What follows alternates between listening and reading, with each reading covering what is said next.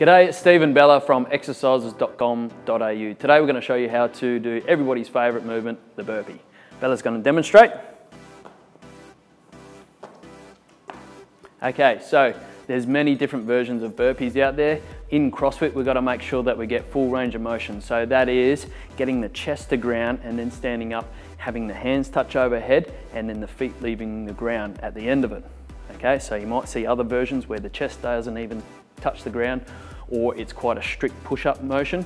Now with this, we're trying to get quite a gassy movement, a cardio effect out of this, so we want to be as efficient as possible and moving fast. So that's how we're going to show you to do this today. So first of all, setting up, you want to have feet roughly about shoulder width apart.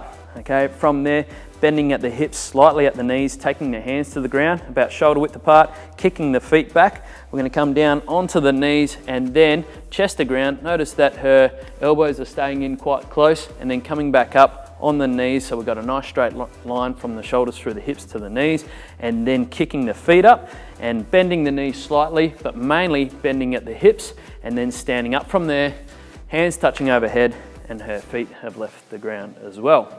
Okay, so a couple of common faults that we see with this is, first of all, just kicking the feet back and keeping the arms straight, and then jumping up, no hands overhead. That'll be classed as a no rep, so that is in CrossFit. Okay, so there's different styles of burpees. This is a CrossFit style of burpee. The other one is doing a snake. So as we come down, knees, hips, and then we're bending a lot in that lower back. So that's putting a lot of pressure in that lower back. It's not very good for the shoulders. We're not engaged at all, okay? And coming up from there. Also, just be careful when you're doing these, you can get away with it, is having the feet close together. So as we do that, we bend quite a lot at the knees and the hips, and then we kick the feet back.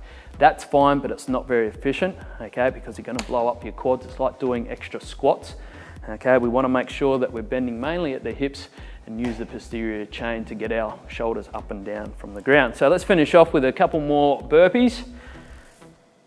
Good reps. Hands overhead, and that's how you do a burpee. Search through exercises.com.au for more great videos, and we'll see you next time.